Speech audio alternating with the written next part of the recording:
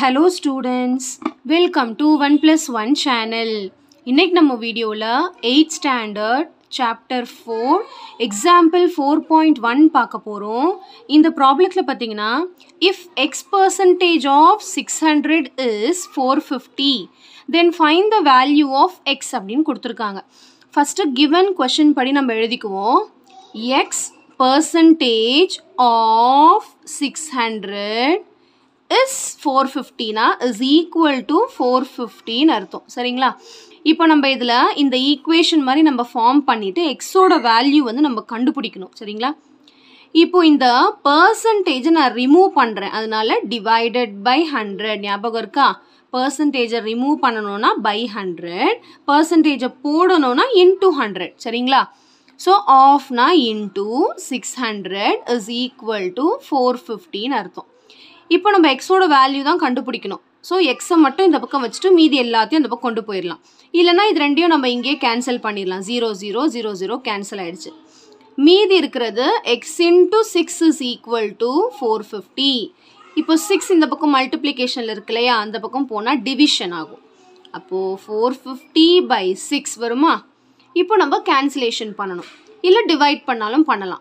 6 1s are 6 6 7s are 42 வந்திருக்கு ஆனா இங்க 45 இருக்கு நமக்கு 42 தான் வந்திருக்கு அப்ப 45 ல இருந்து 42 போனுச்சுனா பேலன்ஸ் 3 இல்லையா அப்ப அந்த 3 வந்து இந்த 0 ஓட சேர்ந்துரும் அப்ப 30 ஆயிடும் அடுத்து 6 5s are 30 இப்போ x is equal to 75 ங்கற answer நமக்கு கிடைக்கும் சரிங்களா as per the question நம்ம அப்படியே ஈக்குவேஷன் வந்து ஃபார்ம் பண்ணனும் அவ்வளவுதான் ஓகே So, கண்டிப்பா இந்த சம் நல்லா உங்களுக்கு clear understand ஆயிருக்கும்னு நினைக்கிறேன். Example 4.2 பார்க்க போறோம். இந்த ப்ராப்ளத்துல பாத்தீங்கன்னா when a number is decreased by 25%, it becomes 120. Find the number அப்படினு சொல்லிருக்காங்க. அதாவது a number அப்போ நான் x ன்னு எடுத்துக்கிறேன் அந்த நம்பரை. அப்போ இப்போ நம்ம எப்படி படிக்கணும்னா x is decreased by 25% அப்படினா என்ன அர்த்தம்னா xங்கிறது decreased by 25% decreased னா மைனஸ் புரியுதுங்களா x is decreased by 25% அப்போ 25%ங்கிறது எதில இருந்து டிக்ரீஸ் ஆகுதுன்னா of x 25% of x புரியுதுங்களா it becomes 120 so இப்படி ஆகும்போது it becomes 120 னா இதோட ஆன்சர் equal to 120 ன்னு அர்த்தம் find the number நம்ம அந்த x ஓட வேல்யூ வந்து கண்டுபிடிக்கணும் கான்செப்ட் புரியுதுங்களா இந்த ஸ்டெப் எப்படி வந்துச்சுன்னு புரியுதுங்களா xங்கற நம்பர் decreased by 25% அந்த 25%ங்கிறது of x அதாவது இப்போ நம்ம ஒரு 100 ரூபீஸ்னா ஒரு இதுல இருந்து எனக்கு 25 ரூபீஸ் வேணும்னா 25 ரூபீஸ் of 100 இல்லைங்களா அந்த மாதிரி கான்செப்ட் தான் இது ஓகே இப்போ நம்ம இத சால்வ் பண்ணி எப்பவும் போல x ஓட வேல்யூ கண்டுபிடிக்க வேண்டியதுதான் சேம் கான்செப்ட் இதுக்கு அப்புறம் இங்க போடுறேன் பாருங்க x minus 25% னா percentage ரிமூவ் பண்றதுக்கு by 100 of na into x is equal to 120 இப்போ நம்ம இதுல இந்த x ஓட வேல்யூ தான் கண்டுபிடிக்க போறோம் நம்ம இங்கே இத கேன்சல் பண்ணிக்கலாம் வேணும்னா 25 1s are 25 25 4s are அப்படினு கேன்சல் பண்ணிக்கலாம் மீதி இருக்குது x minus 1 into x வந்து x by இந்த 4 அப்படியே வச்சுக்கலாம் equal to 120 கான்செப்ட் புரியுதுங்களா இல்ல கேன்சல் பண்ணலனா அப்படியே கிராஸ் மல்டிப்ளை பண்ணனும் இங்க பண்ண மாதிரி கேன்சல் பண்ணாலும் ஒண்ணும் தப்பு கிடையாது இதுக்கு அப்புறம் நம்ம என்ன பண்ணலாம்னா கிராஸ் மல்டிப்ளை ஏனா இங்க by 1 இருக்குன்னு அர்த்தம் இது வந்து fraction இல்லையா டினாமினேட்டர் சேமா இருந்தா தான் சப்ட்ராக்ட் பண்ணனும் சேமா இல்லாததனால நான் இங்கேயும் 4 வர வைக்கணும் அதனால இத 4 ஆல மல்டிப்ளை பண்ணனும் நியூமரேட்டரையும் பண்ணனும் டினாமினேட்டரையும் பண்ணனும் அப்படினா இல்லனா இது புரியலனா cross multiply 4 into x 4x 1 into x x by போட்டு டினாமினேட்டர் ரெண்டுத்தையும் மல்டிப்ளை பண்ணிக்கலாம் புரியுதுங்களா இப்போ நான் டினாமினேட்டர் 4 ன்னு வர வைக்கணும் அதனால 4 ஆல மல்டிப்ளை பண்ணிருக்கேன் ஏனா நான் டினாமினேட்டரை சேம் பண்ணனும் சரிங்களா நெக்ஸ்ட் ஸ்டெப் பாத்தீங்கன்னா என்ன வரும்னா 4x into 4x by 4 minus x by 4 is equal to 120 புரியுதுங்களா இப்போ அவ்வளவுதான் டினாமினேட்டர் சேம் ஆயிருச்சு நியூமரேட்டர் மைனஸ் பண்ணிக்கலாம் 4x minus x வந்து 3x by 4 ஒரே ஒரு 4 is equal to 120 இப்போ x ஓட வேல்யூ கண்டுபிடிக்கணும்னா 4 அந்த பக்கம் போனா மல்டிப்ளை ஆகும் ஏன்னா டிவைடில் இருக்குல்ல, அப்போ next step 3x is equal to 120 into 4. Next இந்த 3 வந்து டிவைடில் வரும். அப்போ x is equal to 120 into 4 by 3. இப்போ கேன்சலேஷன் தான். 3 1s are 3, 3 4s are 12. இந்த 0 அப்படியே போட்டுக்கலாம். So which is equal to 40 into 4 வந்து 160. அவ்வளோதான். ஸோ எக்ஸோட வேல்யூ வந்து நம்மளுக்கு 160 அப்படின்னு கிடச்சிருக்கு. சிம்பிள் கான்செப்ட் தான். ஓகே, இதே சம்மில் வந்து இந்த ஃபார்முலா யூஸ் பண்ணியும் போடலான்னு சொல்லியிருக்காங்க. அதாவது if we start with the quantity A and then decrease that quantity by x percentage, we will get the decreased quantity as D is equal to 1 minus x by 100 into A. இந்த formula use பண்ணி போடலான்னு சொல்லியிருக்காங்க. அதாவது D is equal to, அதாவது decreased amount, அந்த amount is equal to 1 minus இந்த xங்கிறது 25, அதாவது கொடுத்துட்டாங்க xங்கிறது percentage.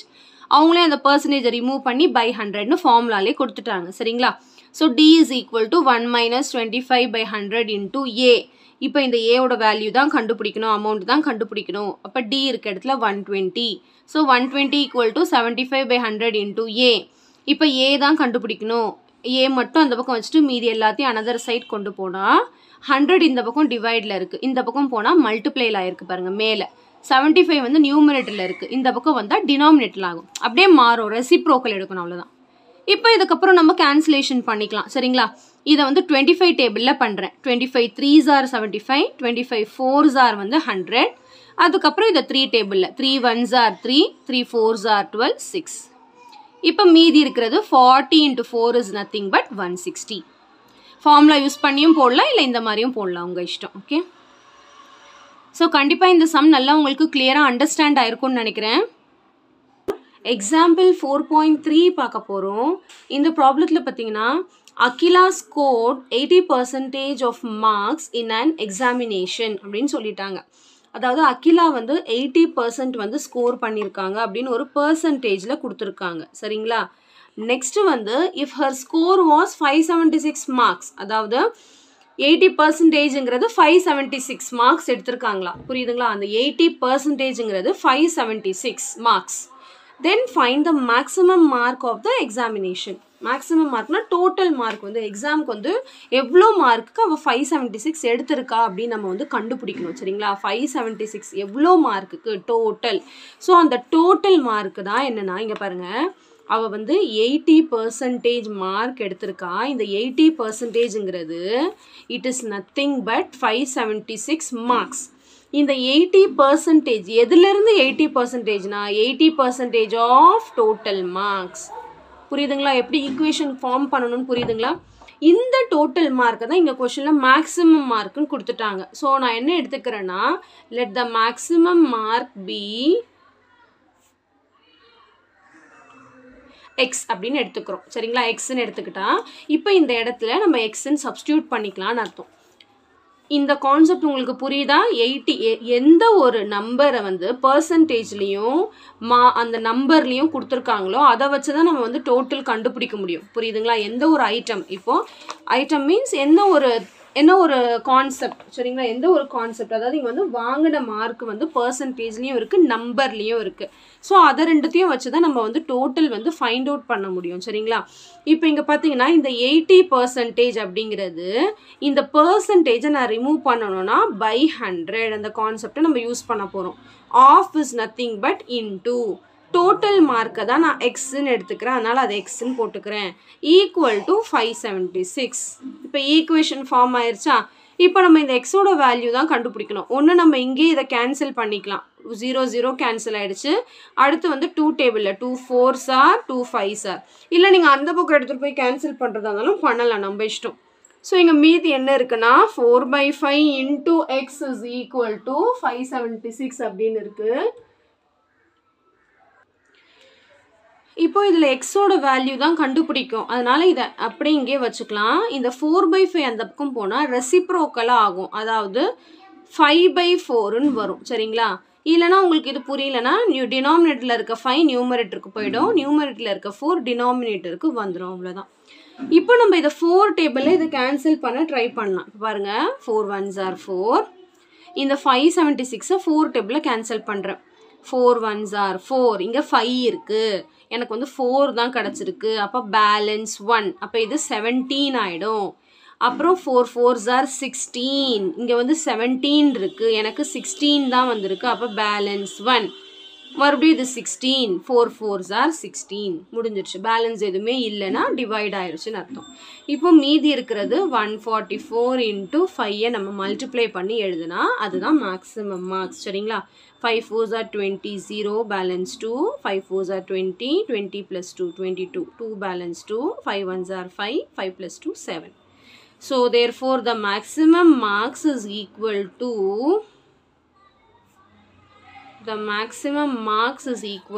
720. அதாவது 720க்கு அவ 576 எடுத்திருக்காங்க. அது வந்து 80% அப்படின்னு சொல்லியிருக்காங்க. சிம்பிள் கான்செப்ட் தான். கண்டிப்பாக இந்த சம் நல்லா உங்களுக்கு கிளியராக அண்டர்ஸ்டாண்ட் ஆயிருக்கும்னு நினைக்கிறேன். எக்ஸாம்பிள் 4.4 பார்க்க போகிறோம். இந்த ப்ராப்ளத்தில் பார்த்தீங்கன்னா, if the price of urad dal after 20% increase is rupees 96 per kg அப்படின்னு சொல்லியிருக்காங்க. அதாவது அந்த தாலோட ப்ரைஸ் வந்து 20% வந்து இன்க்ரீஸ் ஆயிடுச்சா.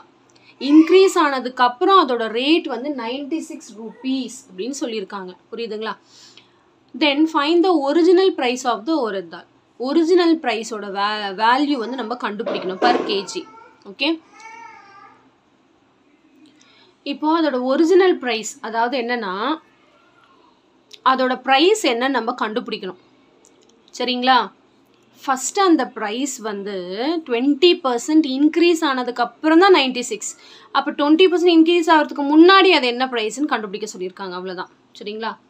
ஸோ ஃபஸ்ட்டு வந்து நம்ம என்ன எடுத்துக்கிறோன்னா, அந்த ஒரிஜினல் ப்ரைஸை வந்து நான் எக்ஸ்ன்னு எடுத்துக்கிறேன். ஏன்னா நம்ம அதை கண்டுபிடிக்கணும் இல்லையா? கண்டுபிடிக்கிறத எப்பவுமே நம்ம ஒரு வேரியபிளாக எடுத்துக்கணும். ஒரிஜினல் ப்ரைஸை வந்து நான் எக்ஸ்ன்னு எடுத்துக்கிறேன். சரிங்களா? இப்போ என்ன ஆயிருக்குன்னா, ஆல்ரெடி எக்ஸ்ன்னு இருந்தது தான் 20% இன்க்ரீஸ். அப்போனா என்ன அர்த்தம்னா ப்ளஸ் 20% ஆயிடுச்சு. புரியுதுங்களா?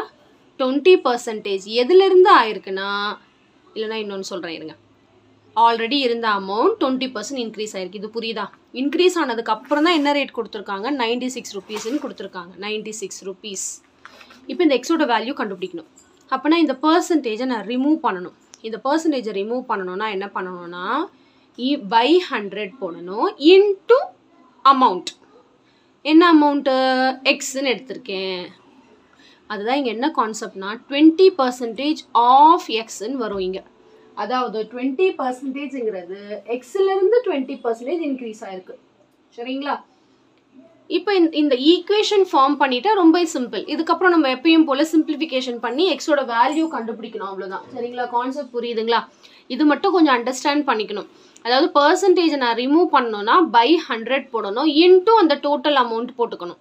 இதுவே பர்சன்டேஜ் நான் போடணும்னா இன்டூ 100 போட்டு பை அந்த டோட்டல் அமௌண்ட்டுன்னு போட்டுக்கணும். அது ரெண்டு மட்டும் இடம் மாறிக்கும். அவ்வளோதான். சரிங்களா? ஸோ இப்போ இதுக்கப்புறம் நம்ம எக்ஸோட வேல்யூ தான் கண்டுபிடிக்க போகிறோம். ஸோ எக்ஸ் ப்ளஸ் இங்கே இது கேன்சல் பண்ணிக்கலாம். 0 0 கேன்சல் ஆகிடுச்சு. 2 1s are 2 5s are. So மீதி இருக்கிறது நியூமரேட்டரில் எக்ஸு, டினாமினேட்டரில் 5 பை 96. இப்போ நம்ம இதுக்கப்புறம் என்ன பண்ணுவோம்? Cross multiply. ஏன்னா இங்கே 1 இருக்குன்னு அர்த்தம். டினாமினேட்டர் சேமாக இருந்தால் தான் இந்த நியூமரேட்டர் ஆட் பண்ணுவோம் இல்லையா ஃப்ராக்ஷனில். அப்போ இது என்ன பண்ணணும்னா நான் 5ஆல் மல்டிப்ளை பண்ணணும். டினாமினேட்டரை 5ஆல் மல்டிப்ளை பண்ணால் அதே நம்பர் தான் நியூமரேட்டரையும் பண்ணணும். ஸோ இப்போ இதை மல்டிப்ளை பண்ணும்போது என்ன ஆகிடும்னா 5x by 5ன்னு வரும். ப்ளஸ் இந்த x by 5 அப்படியே வச்சுக்கலாம். Equal to 96. இதை எதாலையும் மல்டிப்ளை பண்ண வேண்டாம். ஏன்னா நம்ம இந்த 5 தான் இங்கே வர வைக்கிறோம். சரிங்களா? இப்போ டினாமினேட்டர் சேமாக இருக்கிறதுனால நியூமரேட்டரை அப்படியே ஆட் பண்ணிக்கலாம். 5x plus x, அதாவது 5x plus 1x வந்து 6x. 6x by 5 equal to 96. இந்த x தான் நம்ம கண்டுபிடிக்க போகிறோம். ஸோ இந்த 5 இந்த பக்கம் போயிடுச்சுன்னா மல்டிப்ளிகேஷன் ஆகிடும். சரிங்களா? ஸோ என்ன ஆகும்னா 6x is equal to 96 into 5ன்னு வரும்.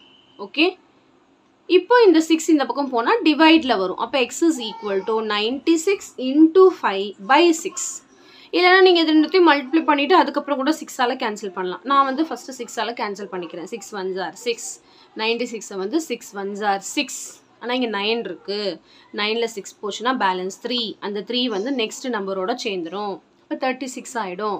இப்போ 36ங்கிறது 6 6 are 36ன்னு வரும். இப்போ மீதி என்ன இருக்குன்னு பார்த்தீங்கன்னா x is equal to 16/5. 16 into 5 இதை மல்டிப்ளை பண்ணும். 6 5s are 30, 0 balance 3, 5 1s are 5, 5 plus 3 வந்து 8. So x is equal to rupees 80. அவ்வளோதான். Therefore, the original price of the dal is equal to rupees 80. அவ்வளோதான் per kg. Simple concept தான். இதுதான் நம்ம வந்து explain பண்ணி போட்டிருக்கோம். ஓகே, ரொம்ப சிம்பிள் கான்செப்ட் தான். கண்டிப்பாக இந்த சம் நல்லா உங்களுக்கு கிளியராக அண்டர்ஸ்டாண்ட் ஆயிருக்கும்னு நினைக்கிறேன். எக்ஸாம்பிள் 4.5 பார்க்க போகிறோம். இந்த ப்ராப்ளத்தில் பார்த்தீங்கன்னா the income of a person is increased by 10% and then decreased by 10%. Find the change in his percentage. Change in his income அப்படின்னு கேட்டிருக்காங்க. சரிங்களா, அதாவது என்ன சேஞ்ச் ஆயிருக்கு இன்கம்ல அப்படின்னு கேட்டிருக்காங்க. First the income of a person is increased by 10%. அப்போ இனிஷியலாக ஒரு இன்கம் இருந்திருக்கணும் இல்லைங்களா? ஸோ அந்த இனிஷியல் இன்கம் தான் நம்ம எக்ஸ்ன்னு எடுத்துக்க போகிறோம். So let the initial income B X. இல்லைனா இந்த சம் வந்து 2 டைப்ஸில் போட்டிருக்காங்க. ஒன்று வந்து எக்ஸ் வச்சு போட்டிருக்காங்க, இன்னொன்று வந்து 100 வச்சு போட்டிருக்காங்க. நம்ம எப்படி வேணாலும் போடலாம், ரெண்டுமே உங்களுக்கு நான் சொல்லித்தரேன். ஸோ நான் ஃபஸ்ட்டு இனிஷியல் இன்கம் வந்து எக்ஸ்ன்னு எடுத்துக்கிறோம். அதுக்கப்புறம் என்ன ஆயிருக்குன்னு சொல்லியிருக்காங்க, 10% இன்க்ரீஸ் ஆயிருக்கு, அப்புறம் அதுலேருந்து 10% டிக்ரீஸ் ஆயிருக்கு. வாட் இஸ் த சேஞ்ச் அப்படின்னு கேட்டிருக்காங்க. ஸோ அந்த இனிஷியலுக்கும் 10% இன்க்ரீஸ் அப்புறம் 10% டிக்ரீஸ் ஆனதுக்கப்புறம் சேஞ்ச் கண்டுபிடிக்கணும். சரிங்களா, ஸோ நான் என்ன எடுத்துக்க போகிறேன்னா, let the initial income B எக்ஸ்ன்னு எடுத்துக்க போகிறேன்.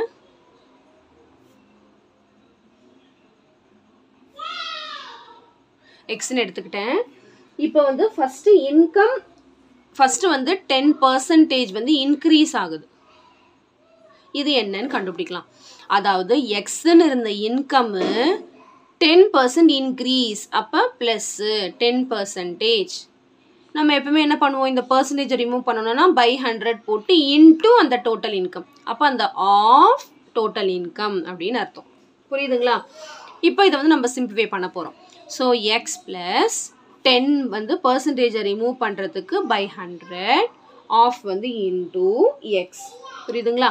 இப்போ நம்ம இதை கேன்சல் பண்ணிடலாம். 0 0 கேன்சல் ஆகிடுச்சு. இல்லைன்னா அப்படியே வச்சுக்கிறதுனால வச்சுக்கலாம், ஒன்றும் தப்பு கிடையாது. ஓகேங்களா?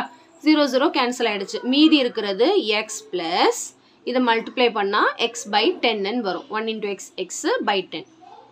இப்போ இங்கே வந்து டினாமினேட்டர் சேமாக இல்லை, டினாமினேட்டர் வந்து சேம் பண்ணணும். அப்போ இங்கே 1 இருக்குன்னு அர்த்தம். இல்லைனா அப்படியே கிராஸ் மல்டிப்ளை பண்ணிக்கலாம். 10 into X 10x plus 1 into X X by denominator அப்படியே மல்டிப்ளை பண்ணி போட்டுக்கலாம்.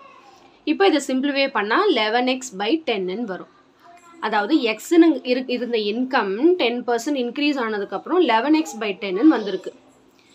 இப்போ அதுக்கப்புறம் என்னன்னு சொல்லியிருக்காங்கன்னா 10% டிக்ரீஸ் ஆகுது. அதாவது இந்த இன்கம் கிடையாது, இன்க்ரீஸ் ஆனதுக்கப்புறம் உள்ள இந்த இன்கம்லேருந்து 10% டிக்ரீஸ். அப்போ என்ன பண்ணணும்னா 11x பை 10ன்னு இருந்தது 10% டிக்ரீஸுங்கிறதுனால மைனஸ் ஆஃப் என்ன வரும், 11x by 10 of total income. ஓகேங்களா? ஏன்னா இந்த பர்சன்டேஜை ரிமூவ் பண்ணால் பை 100 போடுவோம், அடுத்து இன்டூ டோட்டல் இன்கம். புரியுதுங்களா? கான்செப்ட் புரியுதுங்களா? இதுக்கப்புறம் நம்ம இதை சிம்பிளிஃபை பண்ணணும். 11x பை 10 மைனஸ் இந்த பர்சன்டேஜை ரிமூவ் பண்ணுறதுக்கு by 100 into 11x by 10. Concept புரியுதுங்களா? இப்போ நம்ம 10 10 கேன்சல் பண்ணிடலாம். மீதி இருக்கிறது 11x பை 10 மைனஸ் இங்கே வந்து மேலே நியூமரேட்டரில் 11x பை டினாமினேட்டரில் 100ன்னு இருக்குது. இப்போ நம்ம டினாமினேட்டர் வந்து சேமாக இல்லை, சேமாக வரணும்னா இங்கே 100 இருக்குது, இங்கேயும் 100 வரணும்னா இதை மல்டிப்ளை 10 பண்ணால் வந்துடும். டினாமினேட்டர் எதால் பண்ணுறோமோ அதே நியூமரேட்டராலையும் பண்ணணும். ஸோ இங்கே என்ன வரும்னா மல்டிப்ளை பண்ணால் 110x minus 11x is equal to கீழே வந்து 100 100 டினாமினேட்டர் வந்து சேம் ஆகிடும். அதனால அப்படியே நம்ம காமனாக போட்டுக்கலாம். ஸோ இப்போ இதை மைனஸ் பண்ணும்போது நம்மளுக்கு 99x பை 100. அதாவது எக்ஸ்ன்னு இருந்த இன்கம் வந்து 10% இன்க்ரீஸ் ஆனதுக்கப்புறம் இவ்வளோ வந்திருக்கு, 10% டிக்ரீஸ் ஆனதுக்கப்புறம் இவ்வளோ வந்திருக்கு. இதுதான் ஃபைனல் ஸ்டேஜ். அதாவது எக்ஸ்ன்னு இருந்த இன்கம் இவ்வளோ ஆயிருக்கு. இப்போ கொஸ்டின் என்ன சேர்த்துருக்காங்க, change in is income. Change in income, change in இன்கம்னா X என்ன பண்ணணும், எவ்வளோ இன்கம் வந்து சேஞ்ச் ஆயிருக்கு. ஆல்ரெடி எக்ஸ்ன்னு இருந்தது, இப்போ 99x பை 100ன்னு ஆயிருக்கு. அப்போ எவ்வளோ சேஞ்ச், எவ்வளோ டிஃப்ரென்ஸ் அப்படின்னு கண்டுபிடிக்கணும். Minus same concept. இங்கே வந்து பை 1 இருக்குன்னு அர்த்தம். இங்கே 100 ஆகணும்னா இதே 100ஆல் மல்டிப்ளை பண்ணால் 100x minus 99x by 100. So இப்போ மைனஸ் பண்ணால் 1x by 100, x by 100. It is nothing but x by 100. So இதுதான் சேஞ்ச் இன் இன்கம். இதை நம்ம என்ன பண்ண போகிறோம்னா பர்சன்டேஜாக மாற்ற போகிறோம். Percentage of change. அப்போ என்ன வரும்? இதை பர்சன்டேஜாக மாற்றணும், இதை பர்சன்டேஜாக மாற்றணும் அப்படின்னா இன்ட்டு 100 பண்ணணும். So X by 100 into 100%. So ஒரு கான்செப்டை பர்சன்டேஜாக மாற்றணும்னா இன்ட்டு 100 பை டோட்டல் போடணும், அதை மறந்துடாதீங்க. Total is nothing but initial income x. புரியுதுங்களா? ஒரு நம்பர்லேருந்து நம்ம பர்சன்டேஜை ரிமூவ் பண்ணணும்னா பை 100 போடுறோம், இன்ட்டு அந்த டோட்டல் போடுறோம். ஆனால் இதுவே அதே கான்செப்ட் தான். ஒரு நம்பரை ஒரு பர்சன்டேஜாக மாற்றுறோன்னா அப்படியே மாற்றிக்கிறோம், இன்ட்டு 100% போட்டு டோட்டலாக கீழே போடுறோம். அவ்வளோதான், வேறு எதுவுமே கிடையாது. கான்செப்ட் புரியுதுங்களா? ஓகே, இப்போ அதே மாதிரி நெக்ஸ்ட் பார்த்துடலாம். இப்போ இது நம்ம வந்து எப்பயும் போல் சிம்பிளிஃபை பண்ண வேண்டியதான். நம்ம இங்கே கேன்சல் பண்ணிக்கலாம். இல்லை இந்த 100 வந்து கீழே வந்துடும். சரி, இப்படி பண்ணித்தரேன். 100 வந்து அப்படியே கீழே வந்துடும் இன்ட்டு 100%. சரிங்களா? இப்போ எக்ஸ் கேன்சல் ஆகிடும், 100 கேன்சல் ஆகிடும், மீதி இருக்கிறது 1%. ஸோ பர்சன்டேஜ் ஆஃப் சேஞ்ச் வந்து 1% வந்து சேஞ்ச் ஆயிருக்கு அப்படின்னு அர்த்தம். சிம்பிள் கான்செப்ட் தான். இது வந்து நம்ம எக்ஸ் வச்சு போட்டிருக்கோம். இதே கான்செப்டை வந்து 100 வச்சு போட்டால் இன்னும் சிம்பிளாக முடிஞ்சிடும். இங்கே எக்ஸ்ன்னு இருக்கிறதுனால கொஞ்சம் உங்களுக்கு கன்ஃபியூஸ் ஆகிறதுக்கான சான்சஸ் இருக்குது. இதே நம்ம வந்து இதே கான்செப்ட் தான், இதே மாதிரி தான் வந்து 100 வச்சு நம்ம இப்போ போட போகிறோம். சரிங்களா? அது எப்படி போடணும்னு பார்த்துடலாம். ஃபஸ்ட்டு அங்கே எக்ஸ்ன்னு எடுத்தோமா? ஸோ நான் வந்து இங்கே என்ன எடுக்கிறேன்னா லெட் இனிஷியல் இன்கம் பி ₹100ன்னு எடுக்க போகிறேன். ஃபஸ்ட்டு வந்து 10% வந்து இன்க்ரீஸ் ஆகுது. ஆல்ரெடி 100 இருந்தது, இன்க்ரீஸுங்கிறதுனால ப்ளஸ்ஸு 10% ஆஃப் 100. புரியுதுங்களா? கான்செப்ட் புரியுதுங்களா? which is equal to 100 plus 10%. பர்சன்டேஜை remove பண்ணுறதுக்கு by 100 into அந்த டோட்டல். ஸோ 100 கேன்சல் ஆகிடும், மீதி இருக்கிறது 100 plus 10 வந்து 110. இப்போ அடுத்து வந்து 10% டிக்ரீஸ் ஆகுது. டிக்ரீஸுங்கும் போது இதிலிருந்து 10% டிக்ரீஸ் ஆகுது. அப்போ மைனஸ் 10% ஆஃப் 110. அது போட மறக்கக்கூடாது. which is equal to 110 minus 10 by இந்த percentage remove பண்ண by 100 into 110. புரியுதுங்களா? 0 கேன்சல் ஆகிடும், இந்த 0 கேன்சல் பண்ணிடலாம், மீதி 110 minus 11 வரும். அப்போ which is equal to 99. 100 இருந்தது 99 rupees-ஆக இருக்குது. Change in income, change in income அதே கான்செப்ட் தான், மைனஸ் பண்ணணும். 100 இருந்தது 99 rupees-ன்னு ஆயிருக்கு, ₹1 சேஞ்ச் ஆயிருக்கு. இதவே வந்து நான் வந்து பர்சன்டேஜாக மாற்றுறேன். Percentage of change is equal to, இதை பர்சன்டேஜாக மாற்றணும்னா இன்ட்டு 100% பை டோட்டல். 100 கேன்சல் ஆகிடும், 1%. ஃபைனல் ஆன்சர் ரெண்டு மெத்தட்லேயுமே சேமாக தான் வரும். ஓகேங்களா? எப்படி வேணாலும் நீங்கள் போட்டுக்கலாம். 100ன்னு எடுக்கும் போது நம்மளுக்கு ஈஸியாக முடிஞ்சிடும் சம், எக்ஸ் எடுத்து போடுறத விட. ஓகே, ஸோ கண்டிப்பாக இந்த சம் நல்லா உங்களுக்கு கிளியராக அண்டர்ஸ்டாண்ட் ஆகிருக்கும்னு நினைக்கிறேன். ரெண்டு சம்லேயுமே ஃபைனல் ஆன்சர் வந்து 1% தான். சரிங்களா? அதுதான் நம்மளுக்கு வேணும், change in percentage. So thank you so much for வாட்சிங் ஸ்டூடெண்ட்ஸ். Bye-bye.